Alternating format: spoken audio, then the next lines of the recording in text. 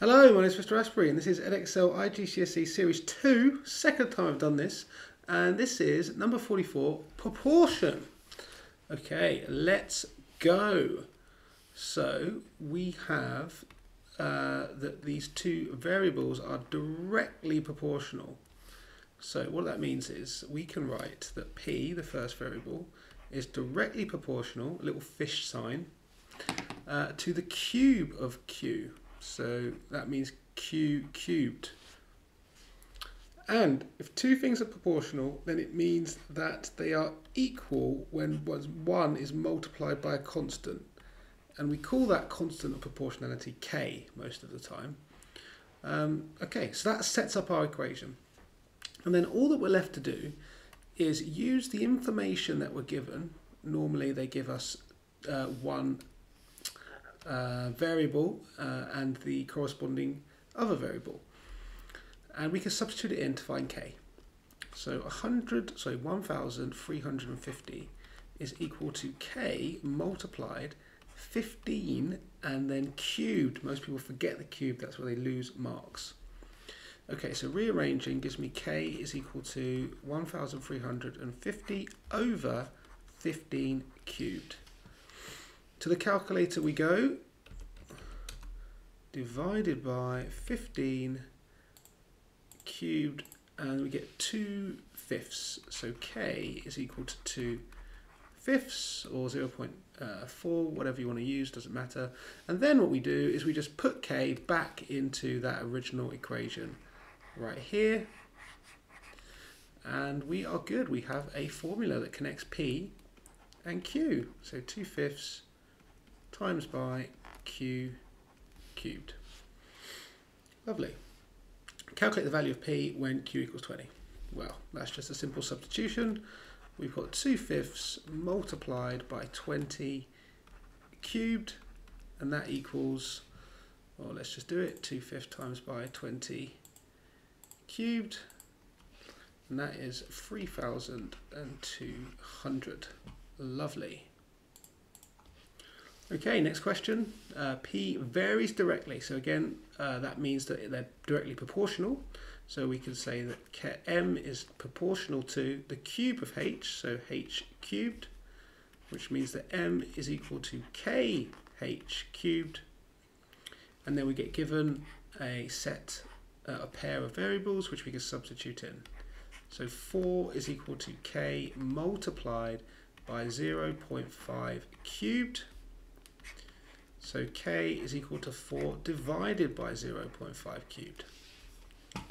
Okay, so we go to the calculator and we just do 4 divided by 0.5 cubed, and that is equal to 32. Lovely. So K equals 32. So my formula, and we use the one we wrote out here on the second line, is equal to K, which is 32, multiplied by H cubed. And now the question actually asks for H when M is 500, so we replace M with 500, 32, and then H we don't know yet, but we need to find that out. So dividing both sides by 32 will give me H cubed, and then taking the cube root of that will give me H. So I just put that all into my calculator at once. Cube root of 500 over 32 equals 5/2. Lovely. So 5/2 is the answer right there. Okay, next question. P is inversely proportional to the root of Q. So this was slightly different. Now, if it's inversely proportional, we write that P is proportional to 1 over the square root of Q. So the reciprocal of that variable. So 1 divided by it. And then we could do the same thing, that P is equal to K times by 1 over the square root of Q. But sometimes we just write, well, K times by 1 over the square root of Q is the same as saying that's just K over the square root of q. So that's the same thing. Okay, now we get our pair of variables and we substitute them in. So that tells me that 10 is equal to k over the square root of 0.0064. So k will equal 10 times the square root of 0.0064. Okay, right to the calculator.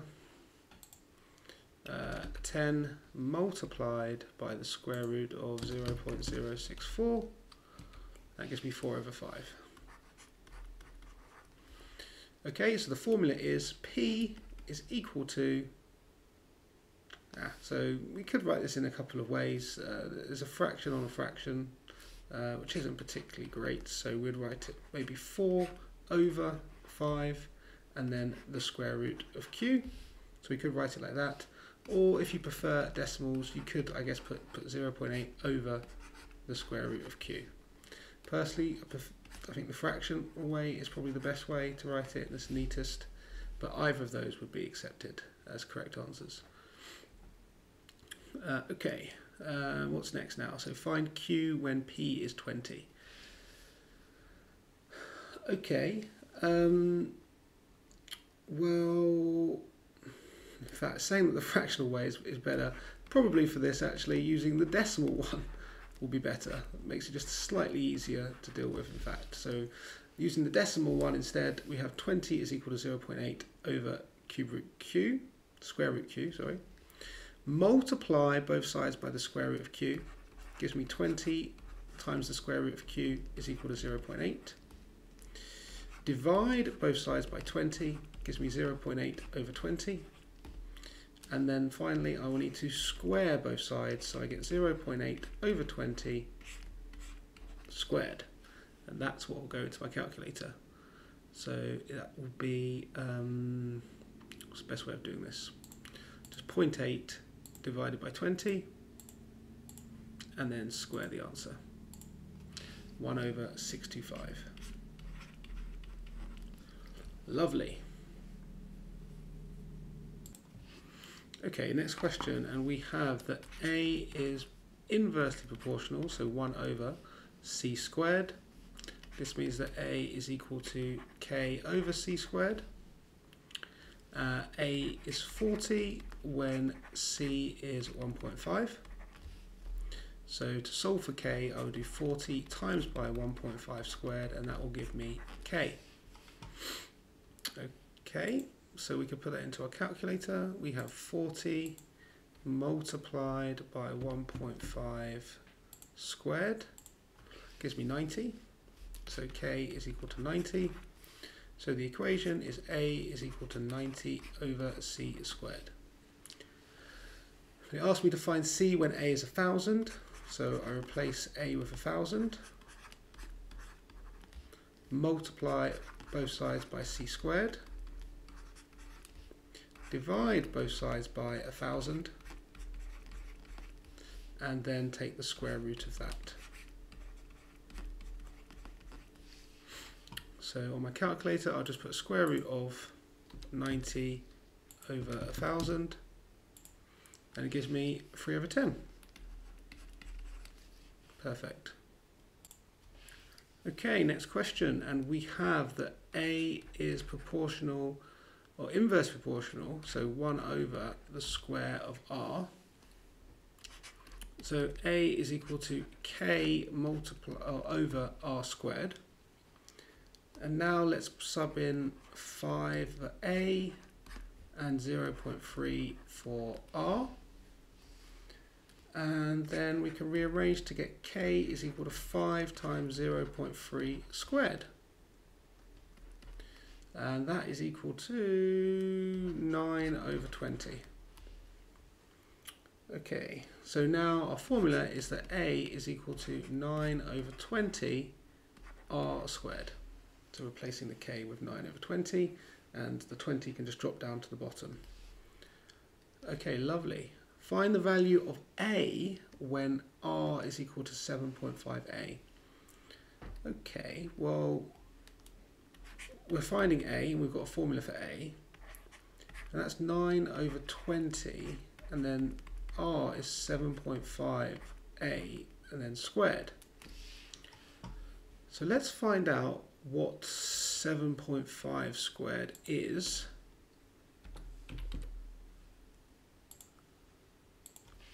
Okay, right, brilliant. So we have 9 over 20 times by 56.25a squared. Okay, so let's times the bottom there by 20. Okay, so we get a is equal to 9 over 1125a squared. Ah, I see what we need to do now. Multiply both sides by a squared. And that gives me a cubed over there. And 9 over 1125. So let's then do... Oh, okay, that's nice. So a cubed is equal to 1 over 125 when it's simplified. And then when we cube root that, we'll get, well, the cube root of 1 is 1, and the cube root of 125 is 5. So 1 over 5. Lovely.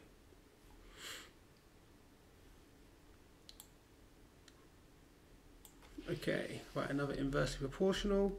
So m is proportional to 1 over g cubed, which means that m is equal to k over g cubed. And when m is 24, g is 2.5, don't forget to cube. So k is equal to 24 times 2.5 cubed. Okay, we go to the calculator. We get 375, lovely. So the formula is that m is equal to 375 over g cubed. Just replacing the k with 375 in this formula right here. And then it says work out the value of g when m is 1/9. So we set 1/9 is m, so that's equal to 375 g cubed. Multiply both sides by g cubed. Gives me this. And multiply both sides by 9. Gives me this. And then cube root.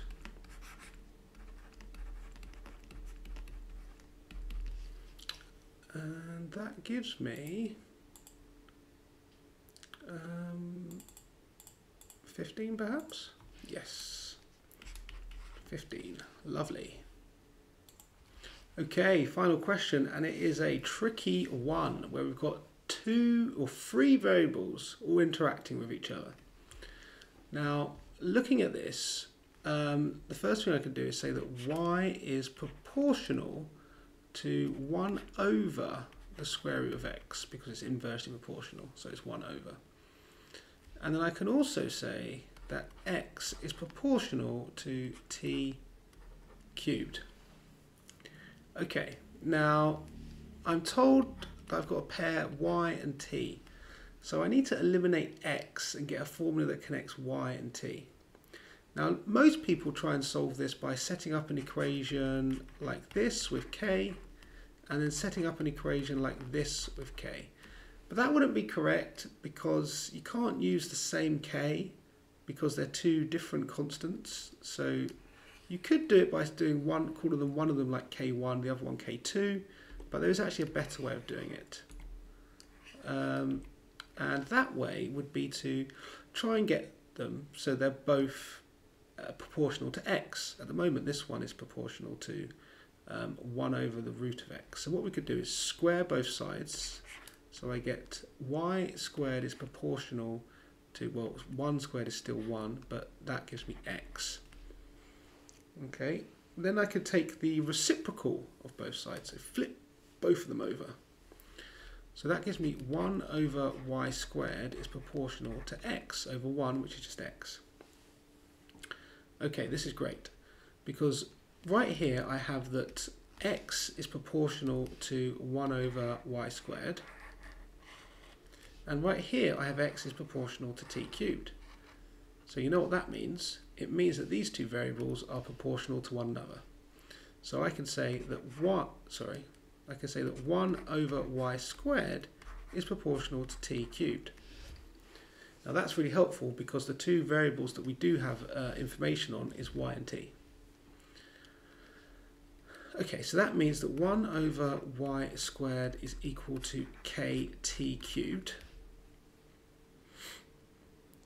And if I substitute in the numbers now, I get 1 over 8 squared is 64 is equal to k multiplied by 25 cubed. Let me just write that as 8 squared just so everyone's clear what that is, and that's 25 cubed.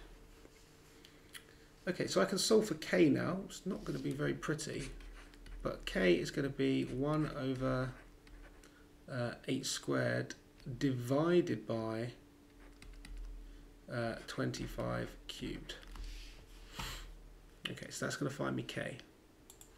So what would I do if I did that? So 1 over 8 squared and then divided by 25 cubed is going to give me, whoa, 1 over a million. Okay, so k is 1 over 1,000,000,000. Okay, well that's fine. I can sum it back into my formula, which tells me that 1 over y squared is equal to well, t cubed over a million. Now what do I need to use? I need to use it. So it says find the exact value of t when y is 27.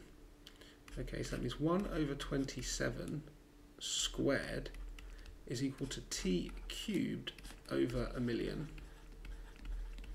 So let's times both sides by a million. So that will give me 1 over 27 squared. I'll then need to multiply by a million, and that will give me t cubed. Okay, it's not particularly nice. 1371.742. Let's cube root that, and hopefully we'll get a nice neat number. Lovely, we do. 100 over 9, and that is our final answer. Bosh.